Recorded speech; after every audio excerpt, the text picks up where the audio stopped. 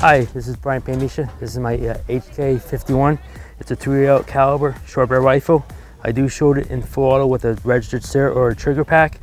It's about a 8 3/4 inch barrel start rifle, which been cut down legally with a approved form from the ATF with a collapsible stock. I owned it for about 6 years now. I bought it in, I think, 2009. I bought it from a friend of mine who had it as a rental gun, and I've been shooting it ever since. Never had a problems. It's a flamethrower. Shoots a big flame out at nighttime. It's 3/08 caliber in a short barrel rifle with almost a little, not too much bigger than an MP5 submachine gun.